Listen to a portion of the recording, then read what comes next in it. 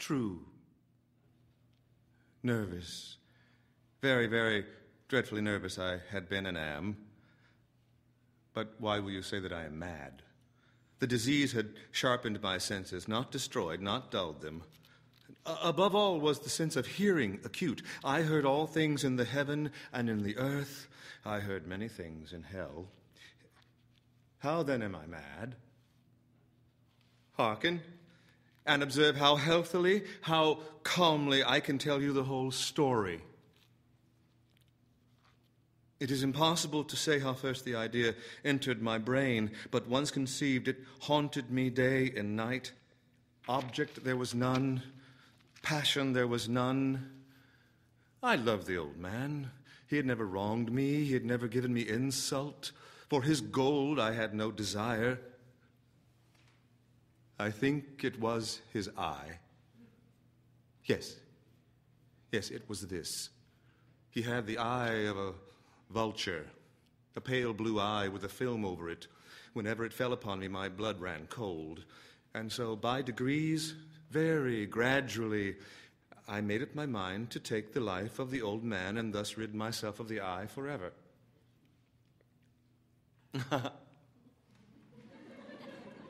Now, this is the point. You fancy me mad. Madmen know nothing. But you should have seen me. You should have seen how wisely I proceeded, with what caution, with what foresight, with what dissimulation I went to work.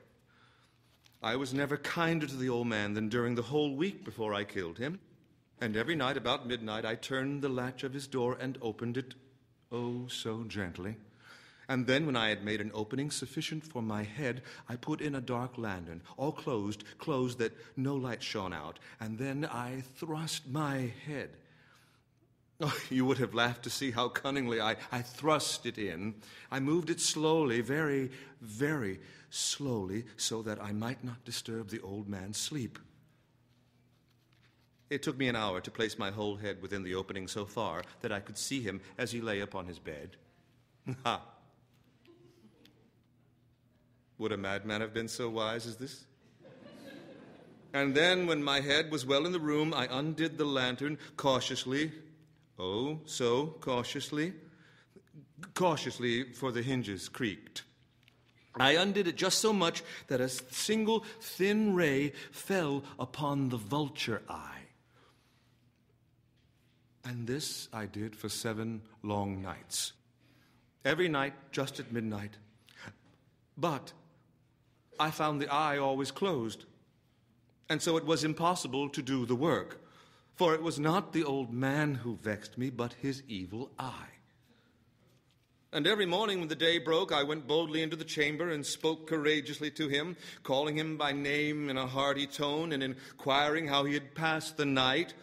So you see, he would have been a very profound old man indeed to suspect that every night, just at 12, I looked in upon him while he slept. Upon the 8th night, I was more than usually cautious in opening the door. A watch's minute hand moved more quickly than did mine. Never before that night had I felt the extent of my own power, of my sagacity. I could scarcely contain my feelings of triumph. To think that there I was, opening the door little by little, and he not even to dream of my secret deeds or thoughts. I fairly chuckled at the idea, and perhaps he heard me, for he moved on the bed suddenly, as if startled. Now, you may think that I drew back, but no. His room was as black as pitch, with a thick darkness, for the shutters were close-fastened, through fear of robbers. And so I knew that he could not see the opening of the door, and I kept pushing on it steadily. I had my head in and was about to open the lantern when my thumb slipped upon the tin fastening, and the old man sprang up in the bed crying, "Who's there?" I kept quite still and said nothing. For a whole hour I did not move a muscle. And in the meantime, I did not hear him lie down. he was still sitting up in the bed,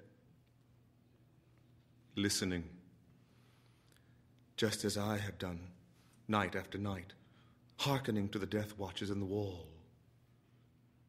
Presently, I heard a slight groan, and I knew it was the groan of mortal terror. It was not a groan of pain or of grief, oh no. It was the low, stifled sound that arises from the bottom of the soul when overcharged with awe. I knew the sound well.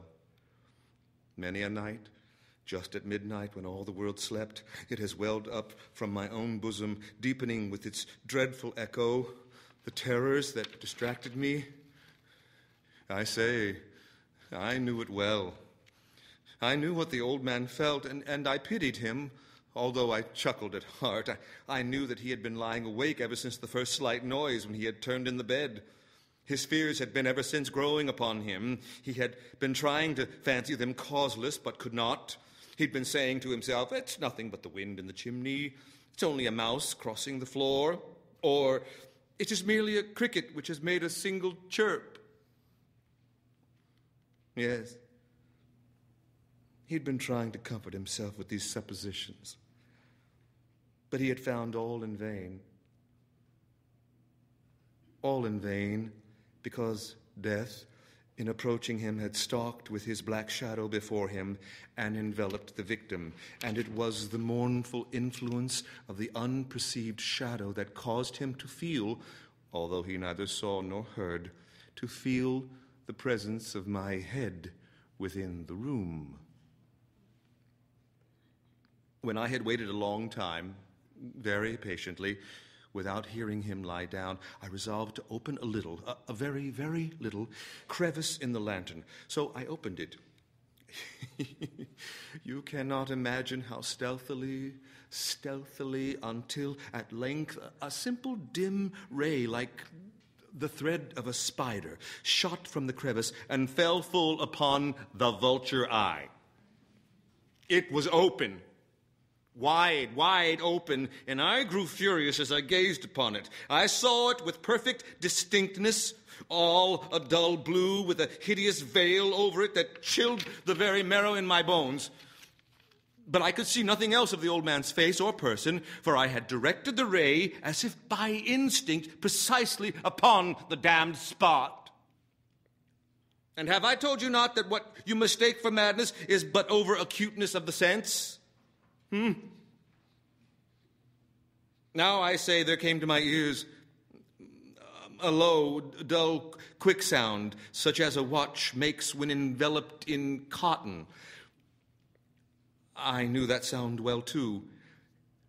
It was the beating of the old man's heart.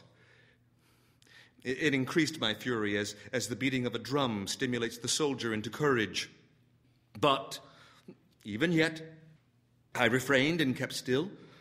I scarcely breathed. I held the lantern motionless. I tried how steadily I could maintain the ray upon the eye. And meantime, the hellish tattoo of the heart increased. It grew quicker and quicker and louder every instant. The old man's terror must have been extreme. It grew louder, I say, louder every moment. Do you mark me well? I have told you that I am nervous, and so I am. And now at the dead hour of the night, amid the dreadful silence of that old house, so strange a noise as this excited me to uncontrollable terror. Yet, for some minutes longer, I refrained and stood still. But the beating grew louder and louder. I thought the heart must burst. And now, a new anxiety seized me. The sound would be heard by a neighbor. The old man's hour had come, and with a loud yell, I threw open the lantern and leaped into the room. He shrieked once only. In an instant, I dragged him to the floor and pulled the heavy bed over him. I then smiled, gaily, to find the deed so far done. But for many minutes, the heart beat on with a muffled sound. This, however, did not vex me. It would not be heard through the walls. At length it ceased. The old man was dead. I removed the bed and examined the corpse. Yes, he was stone dead. I placed my hand upon the heart and held it there many minutes. There was no pulsation. He was stone dead. His eye would trouble me no more.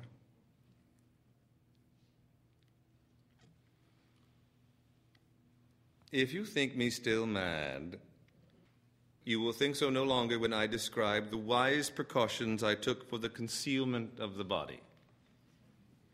The night waned, and I worked hastily, but in silence. First of all, I dismembered the corpse. I cut off the head and the arms and the legs. I then took up 3 planks from the flooring of the chamber and deposited all between the scantlings. I then replaced the board so cleverly, so cunningly, that no human eye, not even his, could have detected anything wrong. There was nothing to wash out, no stain of any kind, no blood spot, whatever. I had been too wary for that. A tub had caught all.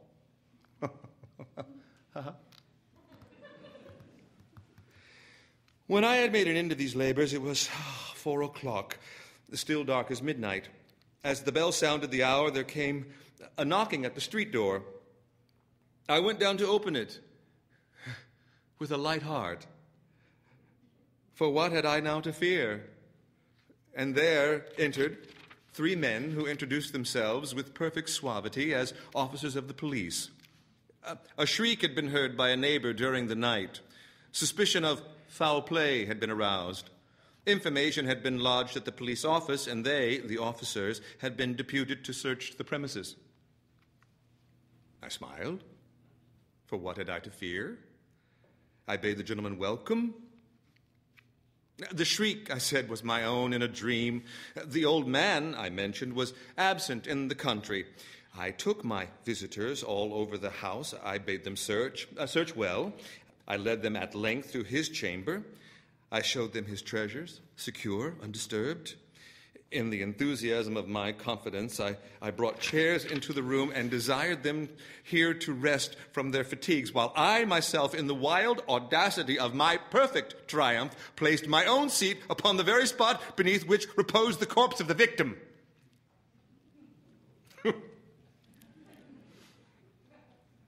The officers were satisfied. My manner had convinced them. I was singularly at ease.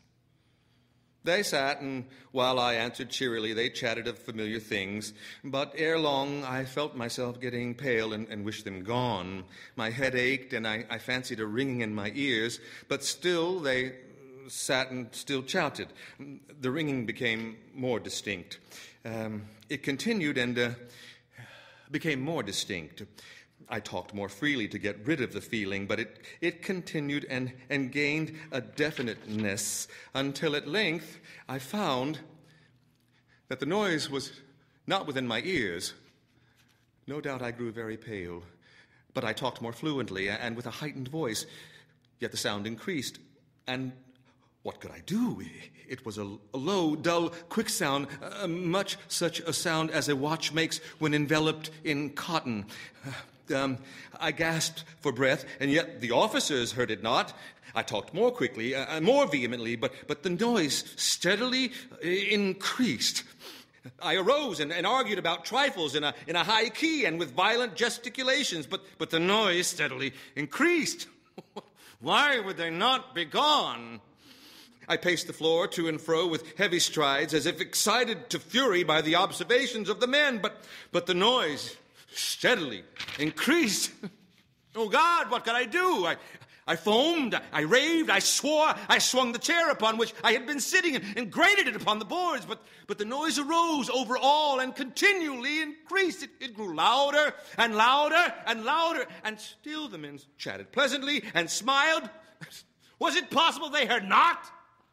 Almighty God, no, they heard, they suspected, they knew. They were making a mockery of my horror. This I thought. This I think. But anything was better than this agony. Anything was more tolerable than this derision. I could bear those hypocritical smiles no longer. I felt that I must scream or die.